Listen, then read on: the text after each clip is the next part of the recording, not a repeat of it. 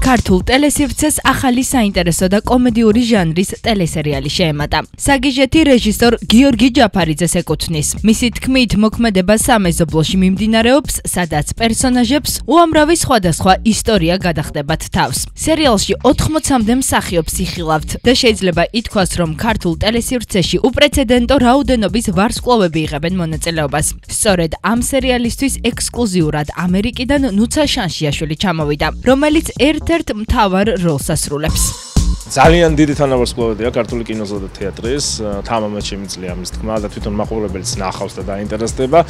თბილისის მასშტაბით სადაღარ მიდიოდა გადაღებები, ვეცადეთ რომ გამოსულიყო ძალიან საინტერესო, სასაცილო, ნახოთ რამდენად გამოგვივიდა უკვე შეაფასოს მაყურებელმა, ყოველ შემთხვევაში მაქსიმუმი დავდეთ მეც და ჩემს სტაფმაც. მზია ტალიაშვილის სერიალში ერთ-ერთ მთავარ როლს ასრულებს. მისი პერსონაჟი ერთი მხიარული და მისივე თქმით გიჟმაჟი ქალბატონია. საბჭოთა გენერლის როლი კი ავთომიქაძემ მოირგო, რომელიც სერიალში მასზე ასაკით პატარა გოგოს მოხიბლავს. საგიჟეთში მაყურებელი ასევე გურამ ჯაშს იხილავს, რომელიც აღნიშნავს, რომ სამუშაო პროცესი სასიამოვნოდ მიმდინარეობს, სადაც მცირე წვლილი თავისი მხიარული პერსონაჟის სახით მასაც შეაქვს. ფილმის სათაურიდან გამომდინარე, აი ასე გიჟურად მუშაობთ რეჟისორიც და ჩვენც. რაღაცნაირი სიუჟეტია, ეს არის ოჯახური რაღაც დრამა, ოღონდ ძალიან იუმორში. ეს არის სულ გიორგის ფანტაზიებია.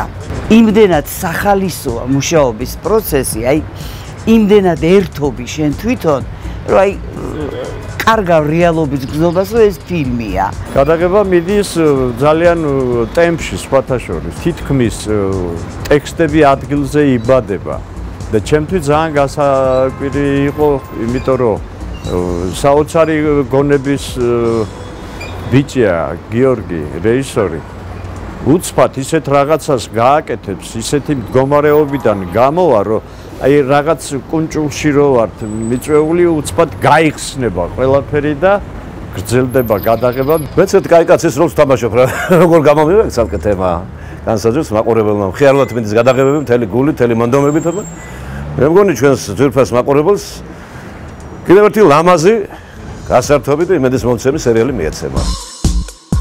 ტელესერიალი მუზიქ ბოქსის ეთერში პირველად 13 მაისს გავიდა. დღეისათვის ამ კომედიური სერიალის 24 სერია, ანუ 1 სეზონია გადაღებული. რეჟისორის თქმით გადაღებები გაგრძელდება თუ ის მაყურებლის მოწონებას დაიმსახურებს.